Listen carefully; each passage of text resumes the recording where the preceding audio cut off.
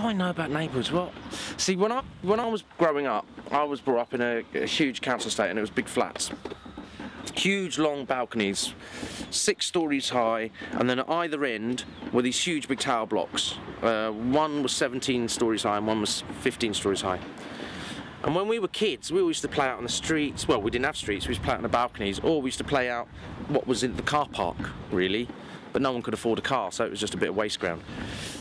One of the things I love about this place is that there is still a feeling of space and a feeling of sort of, I don't know, ease, I guess. I mean, it wouldn't be unheard of, I would imagine, for kids to be playing football around here and just having fun. Nice and safe, out of the way. People riding bikes.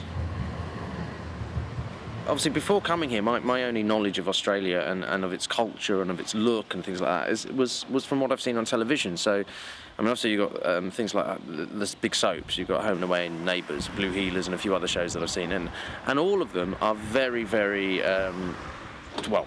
To me, they were very sort of Caucasian, really, you know. Let me make this clear right now. I am your employer, and this is a professional relationship, okay? A potted history of the Raji James School of Acting begins at the age of 8 in a production of Sweeney Todd at my junior school, and my drama teacher at secondary school got me involved in doing productions at the Further Education Portsmouth College of Art, where in a very short space of time I was in things like Caucasian Chalk Circle by Brecht, and in that I played like 6 different characters, ranging from a 90-year-old man to a 14-year-old girl. And then I went to do my A-levels, and even though I'd been doing drama all that time, right up until doing my A-levels, I was convinced I was going to be a pilot, and drama was just like a sort of thing that I did to keep me off the streets and stop me from getting into trouble.